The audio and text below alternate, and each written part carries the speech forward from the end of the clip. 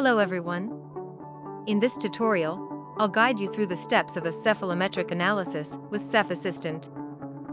To start the analysis, upload a cephalometric X-ray image from your computer and click on Start Analysis. The cephalometric analysis process consists of 3 key steps. In the first step, you can provide information about your patient.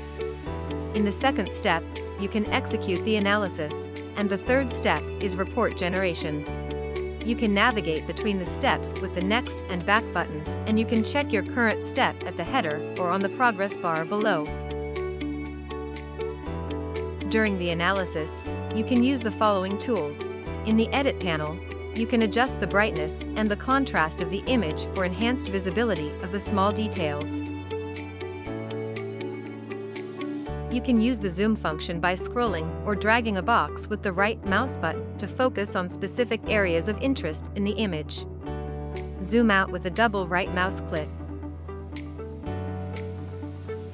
Let's start with the first step, where you can provide information about your patient up to your choice, such as ID, gender, and date of birth. Then click on the Next button. The second step is the analysis phase. First of all, you need to select which type of analysis you would like to execute. Then calibrate your image using the ruler.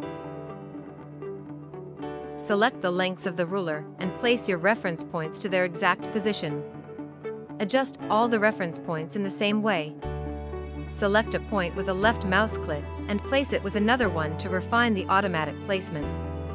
On the right, you can observe the parameter values changing interactively as you adjust the points. Or click on the template view to get a hint about the analysis.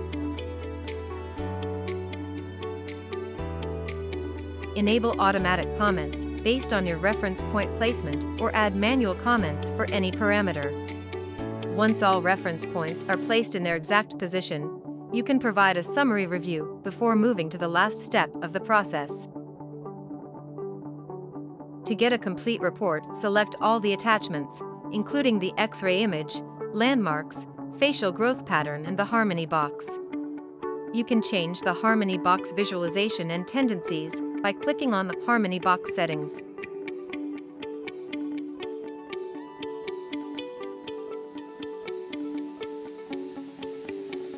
After selecting all the necessary attachments, generate a report and download the results to your computer as a PDF document.